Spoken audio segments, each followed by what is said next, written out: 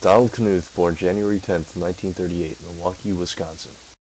Received his bachelor's and master's degree from Case Institute of Technology in 1960, where he also first began programming on the infamous IBM 650. Received his PhD in mathematics from California Institute of Technology in 1963.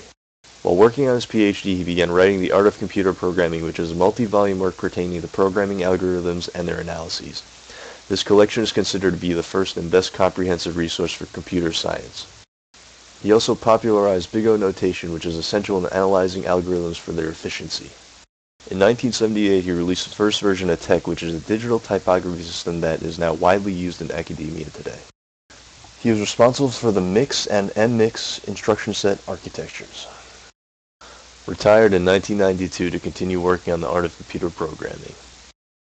Has received a plethora of awards including the Alan Turing Award, the Grace Murray Hopper Award, and the John von Neumann Medal.